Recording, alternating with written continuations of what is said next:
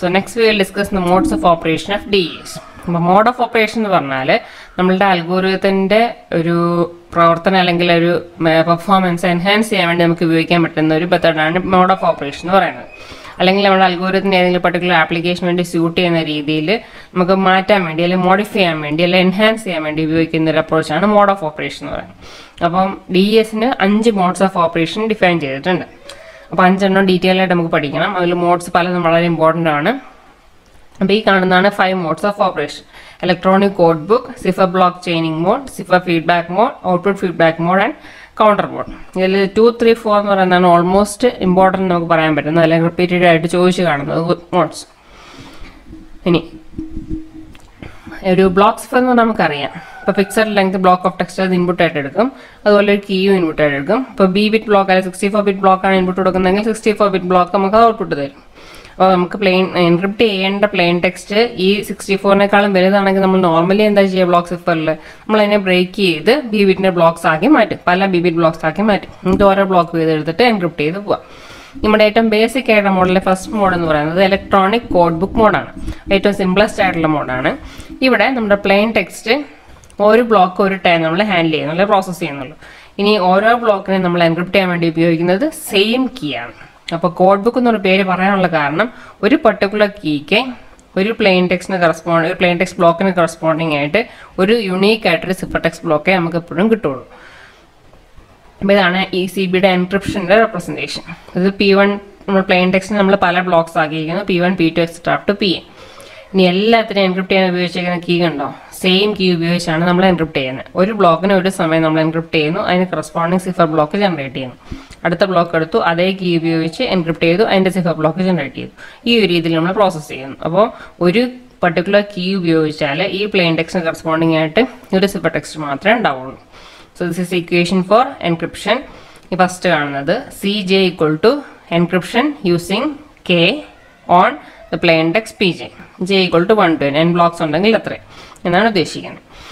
ഇനി ഒരു മെസ്സേജിന്റെ length B ബിറ്റ്സിനേക്കാൾ കൂടുതലാണെങ്കിൽ നമുക്ക് ആ ബ്ലോക്കിൽ നമ്മൾ കൺസിഡർ ചെയ്യുന്ന എത്ര ബിറ്റാണോ അതിനേക്കാളും കൂടുതലാണെങ്കിൽ നോർമൽ പ്രോസസ്സ് നമ്മൾ DESൽ പറഞ്ഞ പോലെ തന്നെ നമ്മൾ മെസ്സേജിനെ B-bit ബ്ലോക്സ് ആക്കി സ്പ്ലിറ്റ് ചെയ്യാം.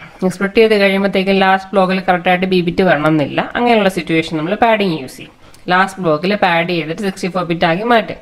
ഇനി ഡീക്രിപ്ഷൻ ചെയ്യുമ്പോഴാണെങ്കിലും ഒരു ബ്ലോക്ക് ഒരു ടൈം നമ്മൾ ഡീക്രിപ്റ്റ് ചെയ്യുന്നുള്ളൂ, always using the same key. Plain ടെക്സ്റ്റിന്റെ സീക്വൻസ് ആണ് നമ്മൾ P1 to P എന്ന് റെപ്രസെന്റ് ചെയ്തേക്കുന്നത്. അതുപോലെ ഈ B-bit ബ്ലോക്സിന്റെ ഓരോ B-bit വീതമുള്ള cipher text ബ്ലോക്സിനെയാണ് C1, C2 et cetera up to C എന്ന് റെപ്രസെന്റ് ചെയ്തിട്ടുള്ളത്. ഇതാണ് ഡീക്രിപ്ഷന്റെ റെപ്രസെന്റേഷൻ. ഇപ്പം നേരത്തെ പറഞ്ഞതിൽ ഡിഫറൻസ് എന്ന് പറഞ്ഞാൽ ഇവിടെ നേരത്തെ P1 ആയിരുന്നു, ഇവിടെ C1 ആയിരുന്നു. അത് നേരെ തിരിഞ്ഞു എന്നുള്ളത് മാത്രമേ ഡീക്രിപ്ഷൻ വന്നപ്പോൾ ഫിഗറിലുള്ള റെപ്രസെന്റേഷൻ ഡിഫറൻസ്. ഇപ്പോൾ ഇവിടെ സിഫർ ടെക്സ്റ്റ് ആണ് നമ്മുടെ input. Decryption method procedure DESന്റെ decryption procedure use ചെയ്യുന്നു. Using the key K plain text recover ആവുന്നു. നെക്സ്റ്റ് സിഫർ ബ്ലോക്ക് അതേ കീ ഉപയോഗിച്ച് ഡീക്രിപ്റ്റ് ചെയ്യുമ്പോൾ സെക്കൻഡ് പ്ലെയിൻ ടെക്സ്റ്റ് ബ്ലോക്ക് കിട്ടുന്നു. അതുപോലെ ലാസ്റ്റ് ബ്ലോക്ക് വരെ. ഈ കാണുന്നതാണ് ഡീക്രിപ്ഷൻ്റെ equation. PJ equal to PJ എന്ന് നമ്മൾ പ്ലെയിൻ ടെക്സ്റ്റ് ബ്ലോക്ക് എന്ത് ഉപയോഗിക്കുമ്പോൾ കിട്ടും, എന്ത് ചെയ്യുമ്പോൾ കിട്ടും? ഡീക്രിപ്ഷൻ ചെയ്യുമ്പോൾ കിട്ടും. ഡീക്രിപ്ഷൻ പ്രൊസീജിയർ എന്തൊക്കെ ഉപയോഗിച്ചാണ് ചെയ്യുന്നത്? ഈ C2ഉം Kയും ഉപയോഗിച്ചാണ് ചെയ്യുന്നത്. അതാണ് C2 and K. J equal to 1 to എന്ന് പറഞ്ഞാൽ n number of plane text blocks നമ്മൾ പ്രോസസ്സ് ചെയ്യുന്നുണ്ടെന്നുള്ള അസംഷനിലാണ്. ഇതാണ് ഇലക്ട്രോണിക് കോഡ് ബുക്ക് മോഡ്. ഇതിന്റെ മെയിൻ അഡ്വാൻറ്റേജ് എന്ന് പറഞ്ഞാൽ നമുക്കിത് ഏറ്റവും കോമൺ ആയിട്ട് യൂസ് ചെയ്യുന്നത് അല്ലെങ്കിൽ നമുക്ക് ആവശ്യം വരുന്ന സിറ്റുവേഷൻ എന്ന് പറഞ്ഞാൽ ചെറിയ എമൗണ്ട് ഓഫ് ഡേറ്റ ട്രാൻസ്മിറ്റ് ചെയ്യേണ്ട സിറ്റുവേഷനിലാണ് നമുക്ക് ECB മെത്തേഡ് കോമൺലി നമ്മൾ യൂസ് ചെയ്യാം. ഈ ചെറിയ ഡേറ്റ അല്ലെങ്കിൽ ഷോർട്ട് എമൗണ്ട് ഓഫ് ഡേറ്റ എന്ന് പറഞ്ഞാൽ നോർമലി നമ്മൾ ഈ എൻക്രിപ്ഷനൊക്കെ ഉപയോഗിക്കുമ്പോൾ സിമെട്രിക് എൻക്രിപ്ഷനൊക്കെ ഉപയോഗിക്കുമ്പോൾ അവിടെ നമ്മൾ ഈ കീ എന്ന് പറയുന്ന കമ്പോണന്റ് നമുക്ക് ഷെയർ ചെയ്യാൻ വേണ്ടി ഇപ്പോൾ DESന്റെ അല്ലെങ്കിൽ AESന്റെ ഒക്കെ കീ സെക്യൂർ ആയിട്ട് ട്രാൻസ്മിറ്റ് ചെയ്യാൻ വേണ്ടിയിട്ട് നമ്മൾ ECB മോഡ് ഉപയോഗിച്ചാണ് ട്രാൻസ്മിറ്റ് ചെയ്യാറ്. ഇതിൻ്റെ ഡിസഡ്വാൻറ്റേജ് നമ്മൾ പറയുകയാണെങ്കിൽ ലെങ്തി ആയിട്ടുള്ള മെസ്സേജസിന് നമുക്ക് ECB മോഡ് സെക്യൂർ അല്ല. ഷോർട്ട് മെസ്സേജസിനാണ് സെക്യൂർ നമ്മൾ പറഞ്ഞു. ഇനി മെസ്സേജ് വളരെ സ്ട്രക്ചർഡ് ആയിട്ടുള്ള മെസ്സേജ് ആണ് അല്ലെങ്കിൽ പല പാറ്റേൺസ് ഒക്കെ വരുന്ന മെസ്സേജസ് ആണെന്നുണ്ടെങ്കിൽ ക്രിപ്റ്റനൈസിന് റെഗുലാരിറ്റി എക്സ്പ്ലോയിറ്റ് ചെയ്തിട്ട് അതിൽ വേണമെങ്കിൽ അറ്റാക്ക് ചെയ്യാൻ വേണ്ടി പറ്റും. ഇനി അതുപോലെ തന്നെ ഒരേ ഇത്ര ഒരു കുറച്ച് ബീറ്റ്സിന്റെ ബ്ലോക്ക് റിപ്പീറ്റ് ചെയ്ത് നമ്മൾ മെസ്സേജ് വരുന്നുണ്ടെങ്കിൽ അപ്പോൾ ആ ഒരു പോർഷനിൽ കറസ്പോണ്ടിങ് ആയിട്ട് എപ്പോഴും നമുക്ക് സെയിം സിഫർ ടെക്സ്റ്റ് ആയിരിക്കും കിട്ടും. അപ്പോൾ അതതിൻ്റെ വേറൊരു ഡിസഡ്വാൻറ്റേജ് ആണ്. അപ്പോൾ റിപ്പറ്റേറ്റീവ് എലമെന്റ്സ് വരികയാണ് with a period of repetition of A multiple of bits. അങ്ങനെയാണെങ്കിൽ നമുക്ക് അനലിസ്റ്റിന് എളുപ്പം അതിനെ ഐഡന്റിഫൈ ചെയ്യാൻ വേണ്ടി പറ്റും. DESന്റെ സെക്കൻഡ് മോഡ് ഓഫ് ഓപ്പറേഷൻ ആണ് സിഫർ ബ്ലോക്ക് ചെയിനിങ് മോഡ് അല്ലെങ്കിൽ CBC മോഡ് എന്ന് പറയും. നമ്മൾ ഫസ്റ്റ് പറഞ്ഞ mode electronic code book mode. അപ്പോൾ ECBയിൽ നമ്മൾ ഡെഫിഷ്യൻസി പറഞ്ഞതെന്ന് വെച്ചാൽ സെയിം പാറ്റേൺ നമ്മൾ പ്ലെയിൻ ടെക്സ്റ്റിൽ റിപ്പീറ്റ് ചെയ്ത് വരികയാണെങ്കിൽ അവിടെ സെയിം സിഫർ ടെക്സ്റ്റ് ബ്ലോക്ക് വരും എന്നുണ്ടാകുന്നതിൻ്റെ ഡിസഡ്വാൻറ്റേജ്. അപ്പോൾ അതിനെ ഒന്ന് ഓവർകം ചെയ്യാൻ വേണ്ടിയിട്ടാണ് മെയിനായിട്ട് ഈ ഒരു മെത്തേഡ് അല്ലെങ്കിൽ ഈ ഒരു മോഡ് ഓഫ് ഓപ്പറേഷൻ ഡിവൈസ്ഡ് ആയത്. അപ്പോൾ ഇവിടെ നമ്മൾ എൻക്രിപ്ഷൻ അൽഗോരിതത്തിലേക്ക് ഇൻപുട്ട് എന്ന് പറഞ്ഞാൽ is the XOR of current plain text block and the preceding cipher text block.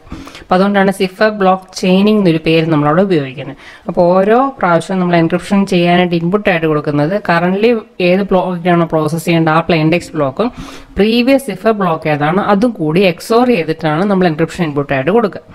ഇനി എല്ലാ ബ്ലോക്കിനും എൻക്രിപ്ഷന് വേണ്ടി ഉപയോഗിക്കുന്നത് സെയിം കീ തന്നെയായിരിക്കും. അപ്പോൾ ഇൻ എഫക്റ്റിൽ വരുന്നതാണെന്ന് വെച്ചാൽ നമ്മൾ പല പ്ലെയിൻ ടെക്സ്റ്റ് ബ്ലോക്കുകളുടെ പ്രോസസ്സിങ്ങിന് നമ്മൾ ചേഞ്ച് ചെയ്ത് കൊണ്ടുപോവുക ചെയ്യണം. ഇപ്പോൾ രണ്ടാമത്തെ പ്ലെയിൻ ടെക്സ്റ്റ് ബ്ലോക്കിനെ പ്രോസസ്സ് ചെയ്യണമെങ്കിൽ ഫസ്റ്റിൻ്റെ സിഫർ ബ്ലോക്ക് കൂടെ ഇൻകോർപ്പറേറ്റ് ചെയ്തിട്ടാണ് പോവുക. മൂന്നാമത്തേന് നമ്മൾ പ്രോസസ്സ് ചെയ്യണമെന്നുണ്ടെങ്കിൽ സെക്കൻഡിൻ്റെ സിഫർ ബ്ലോക്കിനെ കൂടി ചേഞ്ച് ചെയ്തിട്ടാണ് പോവുക. അപ്പോൾ ഓരോ പ്രാവശ്യം input to the encryption function for each plain text block bears no fixed relationship to the plain text block. അപ്പോൾ കറക്റ്റ് നമുക്ക് ആ എൻക്രിപ്ഷൻ എന്ന് പറഞ്ഞ ബ്ലോക്കിലേക്ക് കൊടുക്കുന്ന ഇൻപുട്ട് എന്ന് പറഞ്ഞാൽ ആക്ച്വൽ പ്ലെയിൻ ടെക്സ്റ്റുമായിട്ട് ബന്ധമൊന്നും ഉണ്ടാവണമെന്നില്ല. പ്ലെയിൻ ടെക്സ്റ്റും ഈ പ്രീവിയസ് സിഫർ ടെക്സ്റ്റും കൂടി എക്സോർ ചെയ്ത് കഴിഞ്ഞിട്ടുള്ള വാല്യൂ ആണ് അവിടെ കൊടുക്കുന്നത്. അപ്പോൾ അതുകൊണ്ട് പ്ലെയിൻ ടെക്സ്റ്റിൽ റിപ്പീറ്റഡ് ആയിട്ടുള്ള പാറ്റേൺസ് ഉണ്ടെങ്കിൽ പോലും അതിവിടെ എക്സ്പോസ്ഡ് ആവില്ല. അപ്പോൾ അതുകൊണ്ടാണ് നമ്മൾ ECBയുടെ ഡിസഡ്വാൻറ്റേജ് ഇവിടെ ഓവർകം ചെയ്യുമെന്ന് പറഞ്ഞത്. പിന്നെ ECBയിൽ വേറൊരു പോയിന്റ് നമ്മൾ പറഞ്ഞത് നമ്മൾ ബിബിറ്റ്സിനേക്കാളും നമുക്ക് ബിബിറ്റ്സിന്റെ ബ്ലോക്കൊക്കെ നമ്മൾ സ്പ്ലിറ്റ് ചെയ്തു. പക്ഷേ ലാസ്റ്റ് ബ്ലോക്കിൽ ബിബിറ്റ്സ് കിട്ടിയില്ല എന്നുണ്ടെങ്കിൽ നമ്മളവിടെ പാഡിങ് യൂസ് ചെയ്യും. അതേ സെനറിയോ നമ്മൾ ഇവിടെയും ചെയ്യുന്നുണ്ട്. CBC മോഡലിൽ ലാസ്റ്റ് ബ്ലോക്കിൽ നമുക്ക് ബിബിറ്റ്സ് കിട്ടിയില്ല എന്നുണ്ടെങ്കിൽ നമ്മളവിടെ പാർഷ്യൽ ബ്ലോക്ക് ആണെങ്കിൽ പാഡ് ചെയ്തിട്ട് ഫുൾ ബിറ്റ്സ് ആക്കി മാറ്റും. ഇനി കാണിച്ചേക്കുന്നതാണ് CBC മോഡലിലെ എൻക്രിപ്ഷൻ്റെ റെപ്രസെൻറ്റേഷൻ. അപ്പോൾ first P1 P2 etcetera up to Pn എന്ന് പറഞ്ഞാൽ നമ്മുടെ പ്ലെയിൻ ടെക്സ്റ്റ് ബ്ലോക്സ് ആണ്. C1 C2 etcetera up to CN എന്ന് പറഞ്ഞാൽ സിഫർ ടെക്സ്റ്റ് ബ്ലോക്സും ആണ്. ഇനി ഇവിടെ കാണുന്നത് എൻക്രിപ്ഷൻ ആണ്. എല്ലാത്തിനും കാണാൻ നിങ്ങൾക്ക് സെയിം കീ തന്നെയാണ് നമ്മളിവിടെ യൂസ് ചെയ്യുന്നത്. ഇനി സെക്കൻഡ് പ്ലെയിൻ ടെക്സ്റ്റ് ബ്ലോക്ക് നമുക്ക് പ്രോസസ്സ് ചെയ്യണമെന്നുണ്ടെങ്കിൽ നമ്മൾ എന്ത് ചെയ്യും? അതിൻ്റെ കൂടെ പ്രീവിയസ് സിഫർ ബ്ലോക്ക്, അതായത് P2ന് മുമ്പുള്ള ബ്ലോക്ക് P1 ആയിരുന്നു, അതിൻ്റെ സിഫർ ബ്ലോക്ക് എന്ന് പറഞ്ഞാൽ C1. സോ C1ഉം ഈ കറണ്ട് പ്ലെയിൻ ടെക്സ്റ്റ് ബ്ലോക്ക് ആയിട്ടുള്ള P2 കൂടി ആദ്യം എക്സോർ ചെയ്യും, എന്നിട്ടാണ് എൻക്രിപ്ഷൻ ബ്ലോക്കിലേക്ക് ഇൻപുട്ടായിട്ട് നമ്മൾ കൊടുക്കുക. അപ്പോൾ ഈ ഒരു രീതിയിലാണ് മുമ്പോട്ടേക്ക് പ്രൊസീഡ് ചെയ്ത് പോവുക. ഇപ്പോൾ ലാസ്റ്റ് ബ്ലോക്ക് പ്രോസസ്സ് ചെയ്യണമെങ്കിൽ അതിന് തൊട്ട് മുമ്പുള്ളതിൻ്റെ സിഫർ ബ്ലോക്ക് കൂടി എക്സോർ ചെയ്യും. ഇനി ഫസ്റ്റ് ബ്ലോക്കിൻ്റെ കേസിൽ മാത്രം നമുക്ക് അങ്ങനെ ഒരു പ്രീവിയസ് സിഫർ ബ്ലോക്ക് ഉണ്ടാവില്ല. അപ്പോൾ അങ്ങനെയുള്ള സിറ്റുവേഷൻ നമ്മൾ ഉപയോഗിക്കുന്ന അഡീഷണൽ കമ്പൗണ്ടാണ് ഈ ഇനിഷ്യലൈസേഷൻ വെക്ടർ അല്ലെങ്കിൽ IV എന്ന് പറയുന്നത്. അപ്പോൾ ഈ IV നമ്മൾ ഒരു ഇനിഷ്യൽ വാല്യൂ അതിന് വേണ്ടി ഫിക്സ് ചെയ്യുന്നു, എന്നിട്ട് ഫസ്റ്റ് ബ്ലോക്കിൻ്റെ പ്രോസസ്സിങ്ങിൽ മാത്രം ഈ പ്ലെയിൻ ടെക്സ്റ്റിൻ്റെ കൂടെ ഈ IV എക്സോർ ചെയ്തിട്ടായിരിക്കും നമ്മൾ പ്രോസസ്സിങ് എൻക്രിപ്ഷൻ ബ്ലോക്കിലേക്ക് നമുക്ക് ഇൻപുട്ട് കൊടുക്കുക. അപ്പോൾ ഇത് ഫസ്റ്റ് ബ്ലോക്കിൻ്റെ കേസിൽ മാത്രമേ ആപ്ലിക്കബിൾ ആവുള്ളൂ. ഇതേ IV തന്നെ നമ്മൾ ഡിക്രിപ്ഷൻ സൈഡിൽ C1 ഡിക്രിപ്റ്റ് ചെയ്യുന്ന സിറ്റുവേഷനിൽ യൂസ് ചെയ്യണം. എന്നാലും നമുക്ക് കറക്റ്റായിട്ട് ഡിക്രിപ്റ്റ് ചെയ്ത് കിട്ടുള്ളൂ. അപ്പോൾ അതിൻ്റെ എൻക്രിപ്ഷൻ്റെ ഇക്വേഷൻസ് ആണ് ഈ കാണുന്നത്. ഇനി C1, അതായത് ഈ കാണുന്ന ബ്ലോക്ക് നമുക്ക് എങ്ങനെ കിട്ടും? എന്തുപയോഗിച്ച് എന്ന് പറഞ്ഞാൽ എൻക്രിപ്ഷൻ ചെയ്യുമ്പോൾ എൻക്രിപ്ഷൻ എന്തിലാണ് ചെയ്യേണ്ടത്? ഈ P1ഉം IV കൂടെ നമ്മൾ എക്സോർ ചെയ്തു, അതാണ് എഴുതിയേക്കുന്നത്. P1 XOR IV. അതിനെ നമ്മൾ ഈ K എന്ന് പറഞ്ഞ കീ ഉപയോഗിച്ച് എൻക്രിപ്റ്റ് ചെയ്യുമ്പോൾ നമുക്ക് ഫസ്റ്റ് സിഫർ ബ്ലോക്ക് കിട്ടും. ഇനി ഫസ്റ്റിൽ മാത്രമേ ഈ IV നമ്മൾ വരുന്നുള്ളൂ. ബാക്കിയുള്ള എല്ലാ കേസിലും പ്രീവിയസ് സിഫർ ബ്ലോക്ക് എടുത്തിട്ടാണ് നമ്മൾ ചേഞ്ച് ചെയ്യുന്നത്. അപ്പോൾ ബാക്കിയുള്ളതിനെ ജനറലൈസ് ചെയ്ത് equation പറഞ്ഞേക്കുന്നു. So that is J = 2 to n. So second മുതൽ ലാസ്റ്റ് വരെയുള്ള എല്ലാ ബ്ലോക്സിൻ്റെ കേസിൽ ഈ ഇക്വേഷൻ ആയിരിക്കും നമ്മൾ അപ്ലൈ ചെയ്യുക. അപ്പോൾ എൻക്രിപ്ഷൻ പ്രസന്റ് ചെയ്യുന്നു, K എന്ന് പറഞ്ഞ കീ യൂസ് ചെയ്യുന്നു. എന്തിനാണ് എൻക്രിപ്റ്റ് ചെയ്യുന്നത്? ഇപ്പോൾ കറന്റ് ഏത് പ്ലെയിൻ ടെക്സ്റ്റിനാണോ പ്രോസസ്സ് ചെയ്യേണ്ടത് അതും അതിൻ്റെ കൂടെ previous cipher block. So current Jth ബ്ലോക്കാണ് ചെയ്യുന്നതെങ്കിൽ J-1ന്റെ സിഫർ ബ്ലോക്കും കൂടി എടുത്ത് എക്സോർ ചെയ്തിട്ട് വേണം നമ്മളതിനെ എൻക്രിപ്റ്റ് ചെയ്ത് പ്രോസസ്സിങ് മുമ്പോട്ടേക്ക് കൊണ്ടുപോകാം. അപ്പോൾ ഇതാണ് എൻക്രിപ്ഷൻ്റെ process. So to produce the first block of the cipher text, an initialization vector is XORed with the first block of the plain text. First block in the case മാത്രം നമ്മൾ additional ആയിട്ട് ഉപയോഗിക്കുന്നതാണ് ഈ IV. ഇതാണ് CBCയിലെ encryption method. Next കാണുന്ന ഈ figure ആണ് CBCയുടെ decryption. ഇവിടെ നമ്മൾ നോക്കുകയാണെങ്കിൽ ഇൻപുട്ട് എന്തായിരിക്കണം? സിഫർ ബ്ലോക്സ് ആയിരിക്കണം. C1 C2 etcetera up to CN. ഈ കാണുന്നത് ഡീക്രിപ്ഷൻ്റെ അൽഗോരിതം. ഉപയോഗിക്കുന്ന കീ നേരത്തെ ഉപയോഗിച്ച അതേ കീ തന്നെ. ഇനി ഇവിടെ നമ്മൾ നോക്കുകയാണെങ്കിൽ കണ്ടോ, IV നമ്മൾ ഫസ്റ്റ് ബ്ലോക്കിനെ ഡീക്രിപ്റ്റ് ചെയ്യുന്ന സിറ്റുവേഷനിൽ മാത്രം യൂസ് ചെയ്യും. അപ്പോൾ ആദ്യം C1 എടുത്തു, ഡീക്രിപ്റ്റ് ചെയ്തു. ഈ ഡീക്രിപ്ഷൻ കഴിഞ്ഞ് കിട്ടുന്ന റിസൾട്ടിൻ്റെ കൂടെയാണ് നമ്മൾ IV എക്സോർ ചെയ്യുന്നത്. അപ്പോഴാണ് നമുക്ക് പ്ലെയിൻ ടെക്സ്റ്റ് ബ്ലോക്ക് കിട്ടുക. ഇനി സെക്കൻഡ് കേസിൽ നമ്മൾ നോക്കുകയാണെങ്കിൽ ആദ്യം C2 എടുത്തു, ഡീക്രിപ്റ്റ് ചെയ്തു. അപ്പോൾ നമുക്ക് കിട്ടിയതിൻ്റെ കൂടെ പ്രീവിയസ് സിഫർ ബ്ലോക്കിനെ കൂടി എക്സോർ ചെയ്യുമ്പോഴാണ് സെക്കൻഡ് പ്ലെയിൻ ടെക്സ്റ്റ് ബ്ലോക്ക് കിട്ടുക. അപ്പോൾ ഓരോ പ്രാവശ്യം നേരത്തെ ഫിഗറിലാണെങ്കിൽ ആദ്യം നമ്മൾ എക്സോർ ചെയ്തിട്ട് എൻക്രിപ്റ്റ് ചെയ്തു. ഇനി ഡീക്രിപ്ഷൻ വരുമ്പോൾ ഡിഫറൻസ് ആദ്യം ഡീക്രിപ്റ്റ് ചെയ്തിട്ടാണ് എക്സോർ ചെയ്യുന്നത്, അതാണ് ഡിഫറൻസ്. സോ ഈ cipher block is pass through the decryption algorithm. അപ്പോൾ ഓരോ സിഫർ ബ്ലോക്കിനെ ആദ്യം നമ്മൾ ഡീക്രിപ്ഷൻ അൽഗോരിതം വഴി കടത്തി വിടുന്നു. എന്നിട്ട് result is എക്സോർഡ് with the preceding cipher text block two produce the plain text block. First കേസിൽ മാത്രം നമ്മൾ IV ആയിട്ട് എക്സോർ ചെയ്യും. ബാക്കിയുള്ള എല്ലാ കേസിലും പ്രിസീഡിംഗ് സിഫർ ടെക്സ്റ്റ് ബ്ലോക്ക് ഏതാണോ അതുമായിട്ട് എക്സോർ ചെയ്തിട്ടാണ് പ്ലെയിൻ ടെക്സ്റ്റ് ബ്ലോക്ക് റിക്കവർ ചെയ്തെടുക്കുക.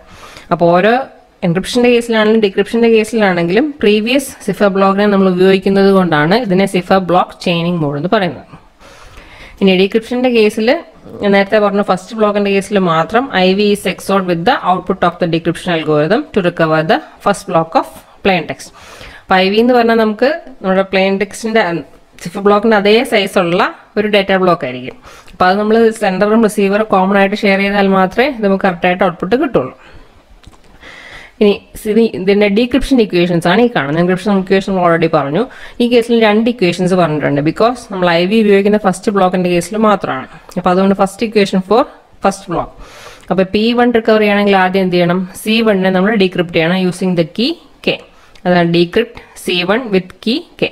ഡീക്രിപ്റ്റ് ചെയ്ത് കിട്ടിയതിന്റെ കൂടെ IV എക്സോർ ചെയ്ത് കഴിഞ്ഞാൽ ഫസ്റ്റ് പ്ലെയിൻ ടെക്സ്റ്റ് ബ്ലോക്ക് കിട്ടി. ഇനി ബാക്കി 2 മുതലുള്ള എല്ലാ ബ്ലോക്സിനും സെയിം ഇക്വേഷൻ ആണ്. അതാണ് ഈ കാണിച്ചിട്ടുള്ളത്. P2 കിട്ടണം എന്നുണ്ടെങ്കിൽ ആദ്യം C2, അതായത് CJ എടുത്തു, K ഉപയോഗിച്ച് ഡീക്രിപ്റ്റ് ചെയ്തു. അപ്പം ഈ ഇവിടെ നമുക്ക് കിട്ടി. അതിന്റെ കൂടെ എന്താ എക്സോർ ചെയ്യണം? പ്രീവിയസ് സിഫർ ബ്ലോക്ക്, അതാണ് CJ-1 കൂടി എക്സോർ ചെയ്ത് കഴിയുമ്പോഴേ ഉള്ളൂ നമുക്ക് സെക്കൻഡ് പ്ലെയിൻ ടെക്സ്റ്റ് കിട്ടുള്ളൂ. അതാണ് ഈ കാണിച്ചേക്കുന്ന ഇക്വേഷൻ. 2 മുതൽ n വരെയുള്ള എല്ലാ ബ്ലോക്സിനും അത് സെയിം ആയിരിക്കും. ഇനി IV കേസിൽ നമ്മൾ ശ്രദ്ധിക്കേണ്ട കാര്യം എന്ന് പറഞ്ഞാൽ സെൻഡറും റിസീവറും രണ്ടുപേരും ഈ IV നേരത്തെ അറിയണം, എല്ലാവരും ഷെയർ ചെയ്തിരിക്കണം. എന്ന് മാത്രമല്ല ഒരു തേർഡ് പാർട്ടിക്ക് ഇത് അറിയാനും പാടില്ല. അപ്പോൾ ഒരു പർട്ടിക്കുലർ പ്ലെയിൻ ടെക്സ്റ്റിന് ഏത് IV ആണ് നമ്മൾ ഉപയോഗിക്കാൻ പോകുന്നത് നമുക്ക് നേരത്തെ പ്രെഡിക്റ്റ് ചെയ്യാൻ വേണ്ടി പറ്റില്ല. IV ജനറേറ്റ് ചെയ്ത് കഴിഞ്ഞ് മാത്രമേ നമുക്ക് ഏതാണ് ചൂസ് ചെയ്യാൻ പറ്റുന്നുള്ള ഒരു ഡിസിഷനിലേക്ക് എത്തുള്ളൂ. അപ്പോൾ മാക്സിമം സെക്യൂരിറ്റിക്ക് വേണ്ടി നമുക്ക് ചെയ്യാൻ പറ്റുന്ന കാര്യം ഈ IV ഷെയർ ചെയ്യാൻ വേണ്ടി നമ്മൾ ഫസ്റ്റ് പഠിച്ച mode, that is ECB mode of encryption use ചെയ്യാന്നുള്ളതാണ് ഒരു അഡ്വാൻറ്റേജ്. ഇനി IV ചൂസ് ചെയ്യാനുള്ള പല മെത്തേഡ്സ് ഉണ്ട്. 2 മെത്തേഡ്സ് ഉണ്ട്. മെയിനായിട്ട് ഫസ്റ്റ് മെത്തേഡ് എന്ന് പറഞ്ഞാൽ നമ്മൾ പ്ലെയിൻ ടെക്സ്റ്റിൽ അപ്ലൈ ചെയ്ത എൻക്രിപ്ഷൻ അൽഗോരിതം അതേ കീയും ഉപയോഗിച്ച് നമ്മളത് വേറൊരു റാൻഡം നമ്പറിൽ അപ്ലൈ ചെയ്യുക, അല്ലെങ്കിൽ ഒരു നോൺസിൽ അപ്ലൈ ചെയ്യുക. നോൺസ് എന്ന് പറഞ്ഞാൽ ഒരു ഡേറ്റ ബ്ലോക്ക് ആണ്. ഓരോ എൻക്രിപ്ഷൻ യൂണീക്കായിട്ട് നമുക്ക് ഉപയോഗിക്കാൻ പറ്റുന്ന ഒരു റാൻഡം ഡേറ്റ ബ്ലോക്ക്. ഒന്നുകിൽ അത് കൗണ്ടർ ആവാം, അല്ലെങ്കിൽ ടൈം സ്റ്റാമ്പ് ആവാം, അല്ലെങ്കിൽ ഒരു മെസ്സേജ് നമ്പർ, അല്ലെങ്കിൽ സീക്വൻസ് നമ്പർ എന്ത് വേണമെങ്കിലും ആവാം. അപ്പോൾ അങ്ങനെ ഒരു റാൻഡം നമ്പറിൽ നമ്മൾ ഇതേ അൽഗോരിതം ഇതേ കീ ഉപയോഗിച്ച് അപ്ലൈ ചെയ്യാം. അപ്പോൾ ആ കിട്ടുന്ന റിസൾട്ടിനെ IV ആയിട്ട് യൂസ് ചെയ്യുക. അതാണ് ഫസ്റ്റ് മെത്തേഡ്. ഇനി സെക്കൻഡ് മെത്തേഡ് എന്ന് പറഞ്ഞാൽ കംപ്ലീറ്റ്ലി ഒരു റാൻഡം നമ്പർ ജനറേറ്റർ യൂസ് ചെയ്തിട്ട് ഒരു റാൻഡം ഡേറ്റ ബ്ലോക്ക് ജനറേറ്റ് ചെയ്യാം.